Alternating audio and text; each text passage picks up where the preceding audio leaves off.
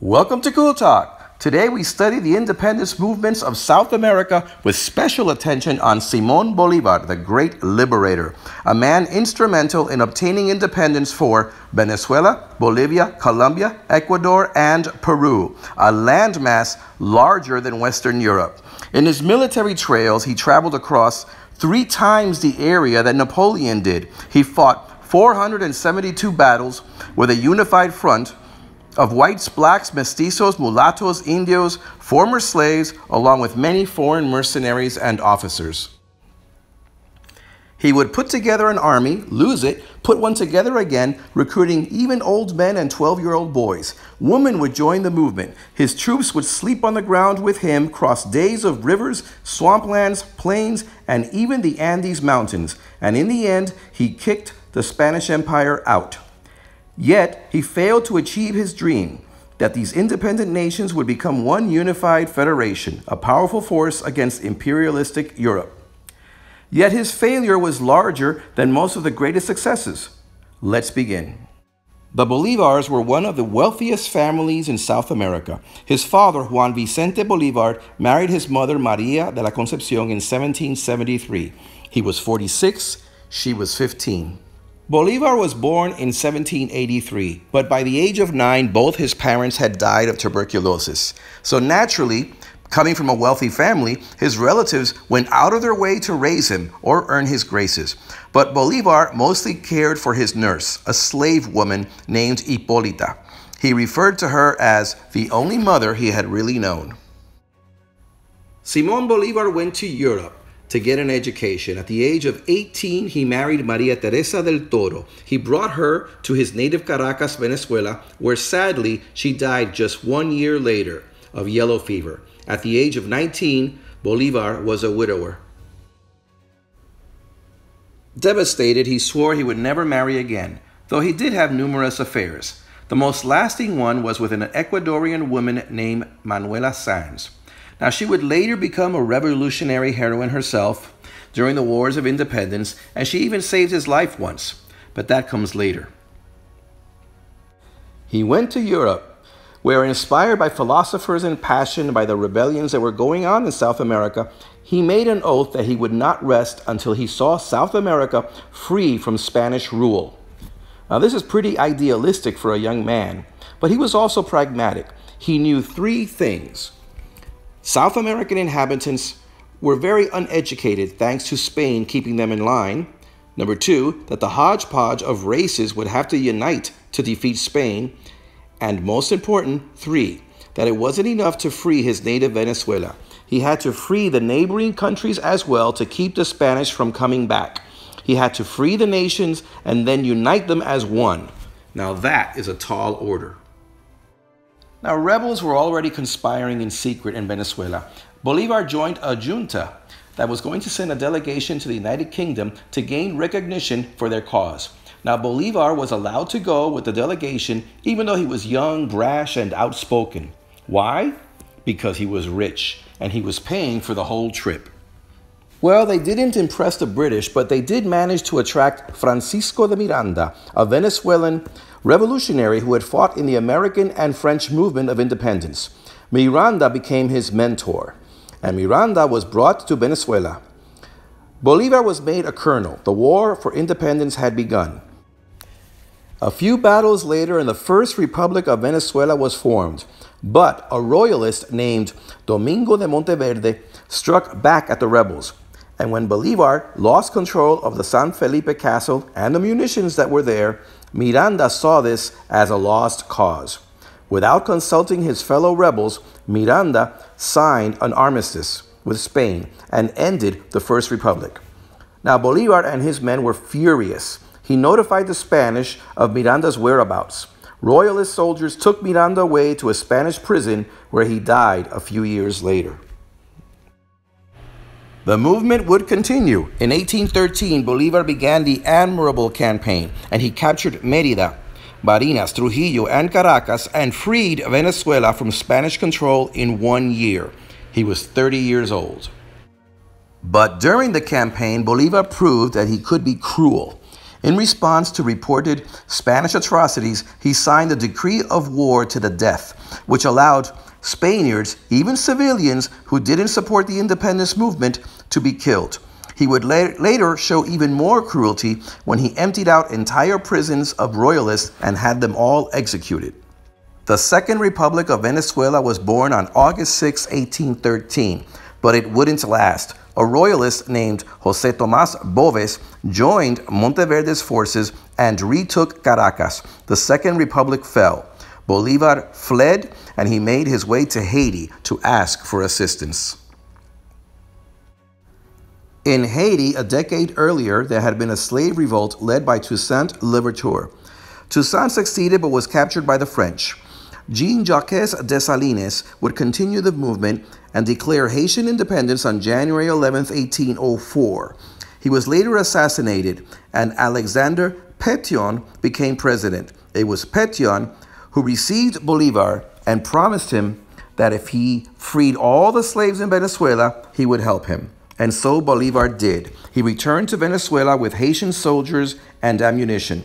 He freed the slaves as promised, angering the slaveholders, and the revolution would continue. Now, in the struggle, Bolivar had a plan to cross over the Andes to get to New Granada, which is in today's Colombia, and attack the Spanish there by surprise. But to do this, he and his troops would have to travel for 8 days by raft and canoe along the Arauco River, then cross the often flooded plains of Casanare, waist-deep in water, all the while under torrential rain. They would meet with General Francisco Santander, who brought along 1,200 men to join the struggle. They finally reached the Andes Mountains and began to climb to about 4,000 meters. Many were not dressed for the impending cold. Some of his Irish mercenaries died of altitude sickness. They slaughtered their horses and animals and ate raw meat. Then came pounding hail. Look at this picture of this young woman who had been trapped in a hailstorm. Along after that came the strong winds, and then came the snow. And when they came down on the other side of the Andes, they had lost over 2,000 men. Those who survived were exhausted, their clothes tattered. But Bolivar got the locals to help refit his men, and he wasted little time resting. They attacked the royalists by surprise, won the Battle of Boyacá, and New Granada was free. The Republic of Colombia was established, and afterwards they liberated Ecuador. And then came the famous Conference of Guayaquil, where Bolivar met with Argentine General José de San Martín. San Martín had also marched his own troops over the Andes to liberate Chile and also Argentina. So these two giants, these two legendary men got together. Now, San Martín was the one that requested the meeting. He had just taken the city of Lima and was asking Bolivar to combine their forces and liberate the rest of Peru. San Martín even said that he would serve under Bolivar. Bolivar would be the commander. Now, if you look at this map and keep in mind that Brazil is now a constitutional monarchy who was separated from the Portuguese, and notice that the arrow was not pointing at Argentina, which should have been included, you can see that if they took Peru, they would have conquered most of South America. Now, some say that San Martín decided that he would serve under Bolivar because San Martín was sick. We don't know, but the point here is that Bolivar turned San Martín down. San Martín went away to retire, and then Bolivar, along with his general Antonio José de Sucre, went out there on their own and they liberated Peru. By August 6, 1825, a part of Peru would separate and create a new republic, and they would name it after their liberator, Simón Bolívar. They called this region Bolivia. And when the wars were mostly over, came the hard part. Everybody cheered the independence, but across the territory, entire cities and villages had been destroyed. Crops were unattended. Over 600,000 people had died. It was time to rebuild, but there was no money. And there was also a lot of class division. All these people that Bolivar had united, he united them against a common enemy. But now they had to work together. Now, he did free the slaves, so that's a good thing. but he was unable to get these different mestizos and indios, mulattoes and whites to join forces and work to form the new nations. Now, while Bolivar was fighting in the regions of Peru, he had left Santander to run things in Gran Colombia. Now, keep in mind that the region of Gran Colombia is actually Venezuela, Colombia, and Ecuador. Anyway, Santander was the vice president. Bolivar was the president. And Santander was pressured to keep sending money to Bolivar to fund the armies and at the same time run the country. And since many of the taxes that the Spanish had placed on the citizens had been removed by Bolivar, there was less revenue. Throughout the region, the differences were very pronounced. Peru saw the Venezuelans as outsiders, as foreigners. And Bolivar, who was now president of Peru, Gran Colombia, and Bolivia, was making people consider him a bit of a monarch, a king. Now, Bolivar worked hard on the Constitution, which would abolish slavery, guarantee freedom of the press, and establish a legal system with trial by jury. But the Constitution also stipulated that the president would be president for life. Now, many people are angry about this. Peru accepted this because the army was still there. Bolivia didn't agree to this until Bolivar, to calm people down, said that Sucre would be the president instead for about 2 years. The different countries had different heads of states, men with ambitions of their own, and the people didn't want anything to do with each other. Why should the Venezuelans suffer just to fund an army in Peru? This and other thoughts prevailed, and the people felt worse off than they had under the Spanish. The divisions grew, and congresses were fractioned.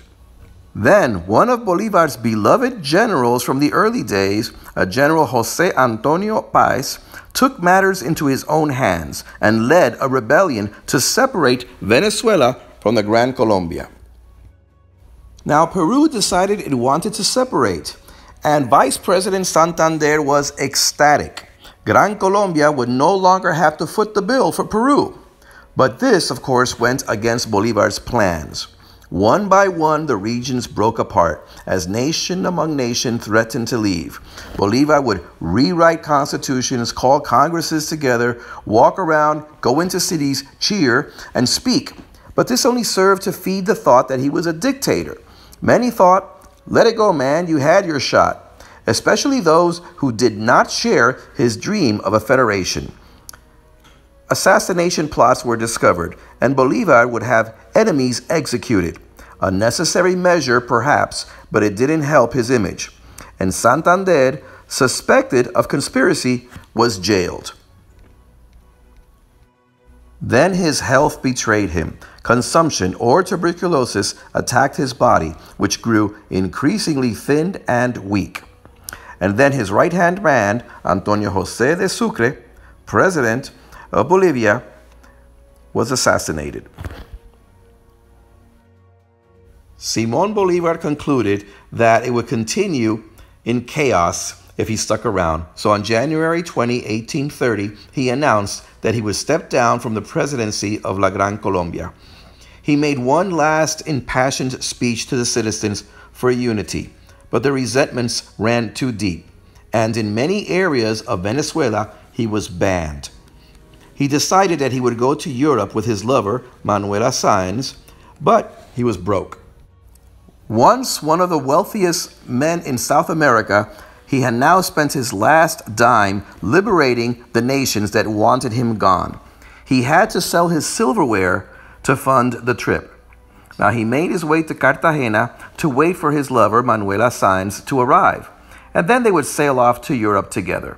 But he became bedridden, and surrounded by some of the few friends that he still had remaining, he wasted away. He coughed and held on, knowing that Manuela Sáenz was on her way. But his body gave out before she could arrive. He died on December 17, 1830. He was 47 years old. After his death, South America suffered 200 years of caudillos, populist strongmen who led as dictators, their political parties really just a cult of personality. Santa Anna, Batista, Torrijos, Castro, Noriega, Stroessner, Pinochet, Trujillo, Perón, and others. Yet, as high as Bolivar had climbed and as far as he had fallen, history has a way of reassessing, even rewriting itself. Today, his statue is seen across several nations on several continents. He is a symbol of idealism and dreams where anything is possible, embraced by the left and the right, a man of contradiction, the start of Latin America's ability to overlook the imperfection in its heroes. And after all, he did get the Spanish out. And by freeing the slaves 50 years before the United States would have the Emancipation Proclamation, Bolivar had affected the lives of millions, pertaining to his generation and generations to come. So perhaps his dream is still alive, as millions of people across the world see his idealism as something to strive for, the power of the imagination. Now, even though we already studied Egypt, Carthage, and the ancient African empires, it's time to once again revisit that continent. The videos have become a little bit Eurocentric.